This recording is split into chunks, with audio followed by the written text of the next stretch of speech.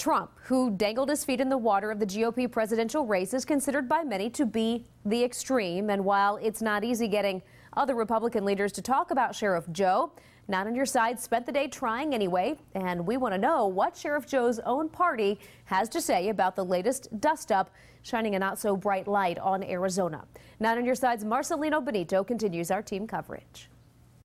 Racist, extreme, or just plain crazy? What's behind Sheriff Joe's obsession with the president's birth certificate? Well, I thought it was hilarious. I mean, he makes a fool of himself and a fool of Arizona. And that's why political scientist Peter Gudonoff says the GOP is ducking for cover on this one. You'd rather just not talk about it. That's a smart thing for them. Do nothing. Say nothing. That's what we found when we tried getting answers from GOP leaders.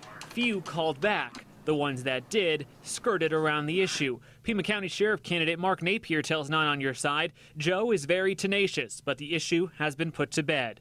GOP committeeman Bruce Ash says the economy is the party's focus. And quite frankly, it's just stupid. But Tucson's lone Republican councilman had more to say about Joe. It's yet another example of why other areas of this country look at Arizona and just scratch their heads and say, what are they drinking down there? Whatever it is, it's some pretty strong stuff.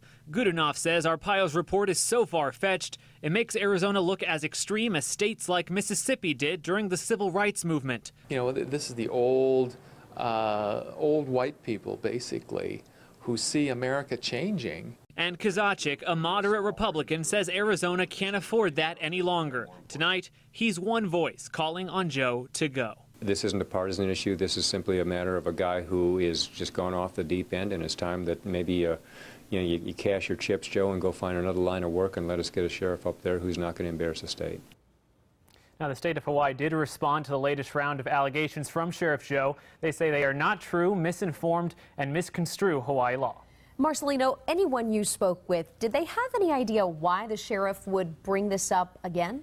No one knows really for sure, Jennifer. That's really the million-dollar question, but there is a big court date tomorrow that Sheriff Joe is getting ready for. Absolutely, Marcelino.